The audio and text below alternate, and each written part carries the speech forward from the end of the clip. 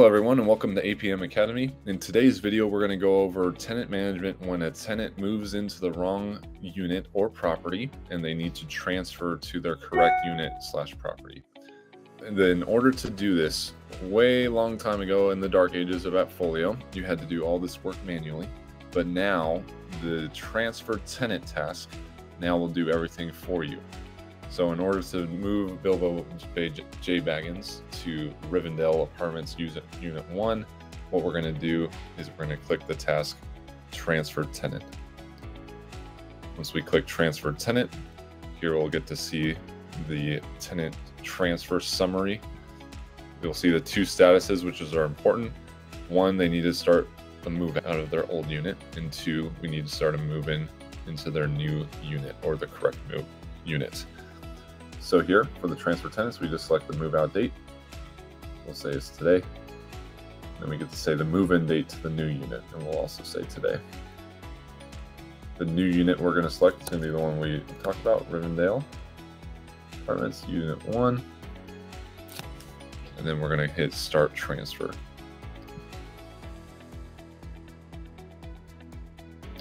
Now what happens when we do this transfer is we will have a move out for their old unit.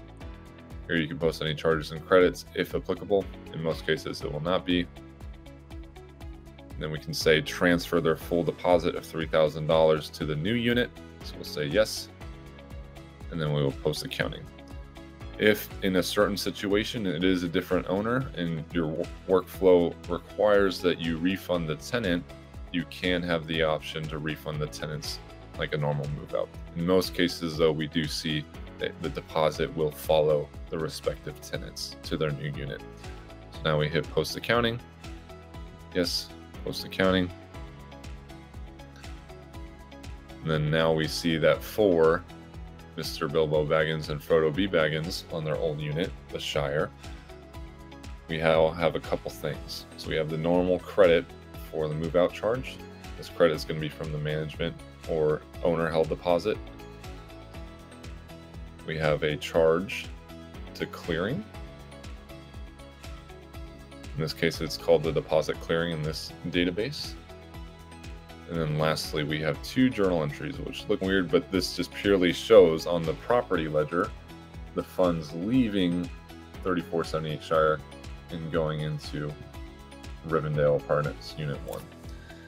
You then also on this transfer tenant will then have to generate a new move-in for Mr. Bilbo Baggins and Frodo Baggins into their new unit.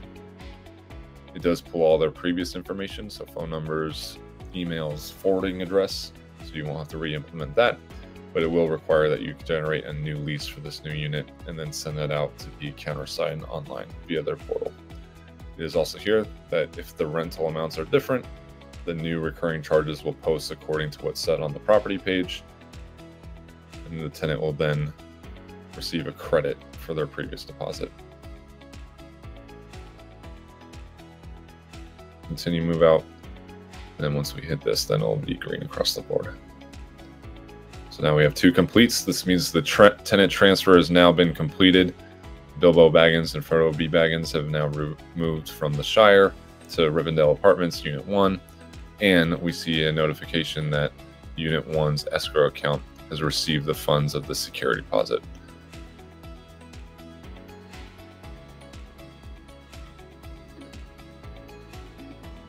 In this case, because we have one cash account, there's no need to actually move the funds at the bank level. But if you do have two separate bank accounts for these properties, you will actually have to physically transfer funds. But in this case, we have the same bank account, so there's no transfer needed. We will want to make sure to apply credits if applicable, and we see that the system did fully apply the credits as we needed. So now what we can do is we can take a look at Bilbo Baggins. He's given notice on the Shire, he's moved out. We can review his ledger. We do see from our previous video the history of the payment, and then now the deposit leaving. And then we can again take a look at Bilbo's new tenant ledger on the Rivendell Apartments. We see that we have a history of the deposit coming in, paying off his first move-in charge. We do also see that the original rent amount for this unit is $4,000, but since we did the transfer as of July 3rd, it did automatically prorate the move-in charge for this new unit.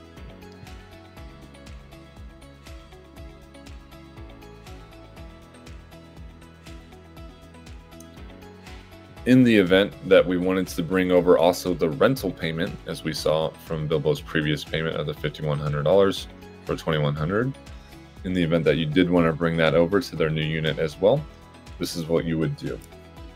You'd go to the tenant's name, you click enter charge, enter it for the amount of the payment that you're wanting to bring over. And the charge GL account is going to be the clearing account. In most cases, this will be the 2120 or whatever your GL account is set up for. In this case, it's 21410. And this we will say move rent payment to new unit. Then we'll hit save. Now we have our $2,100 charge to move our rent payment to the new unit. Here, we would want to click this next task, enter credit. We would post it for the same amount, $2,100. But for this GL account, we're going to use the charge that got paid in full on this ledger. So in this case, we see that this $2,100 here was charged to rent. So our credit now on this unit is going to be from that same GL account because that's where those funds are.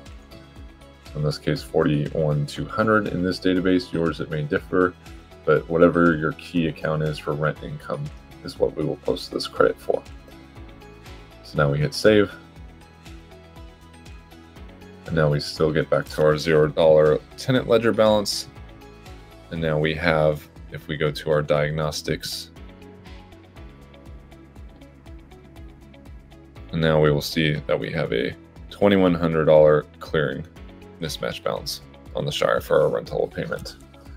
So now the next steps after the tenant ledger has been dealt with is we're going to go accounting, payables, enter bill.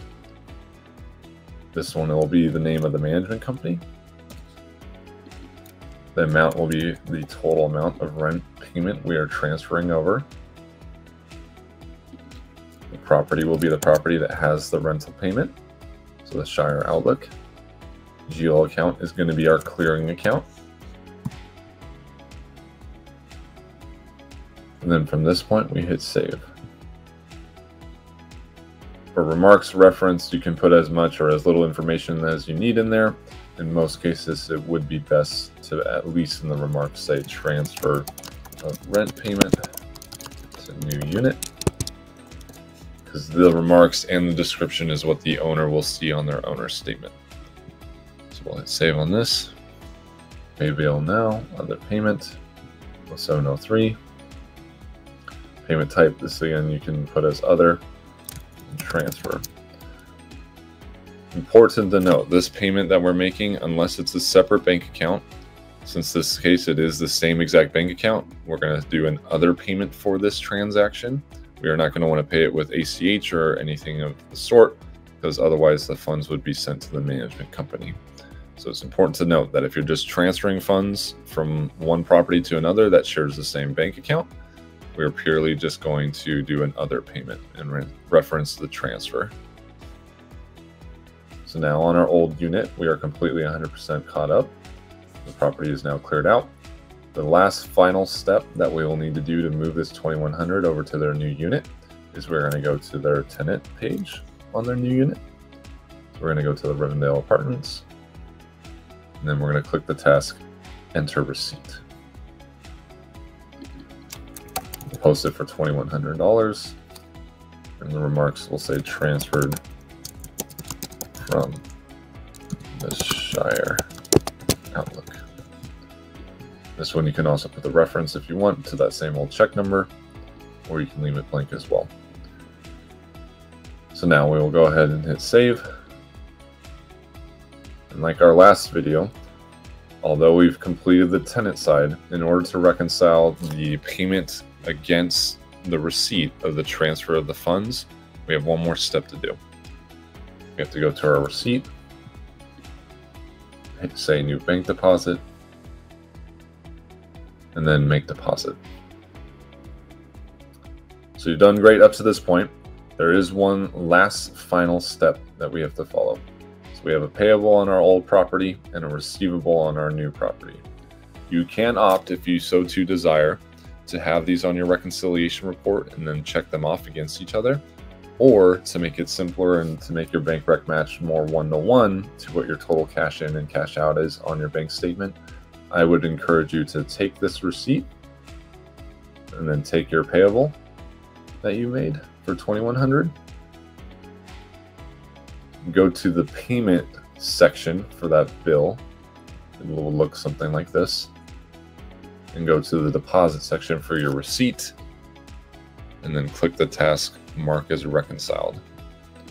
Reconcile, go to your payment and do the same. What this does is it will allow for these two transactions, a non-real life cash transfer, to then be reconciled against each other, keeping your books still in balance, but allocating the funds where you desire them to be. Now we have finally moved their total rent payments over to their new unit from their old unit. Thank you for watching APM Academy, brought to you by APM Help.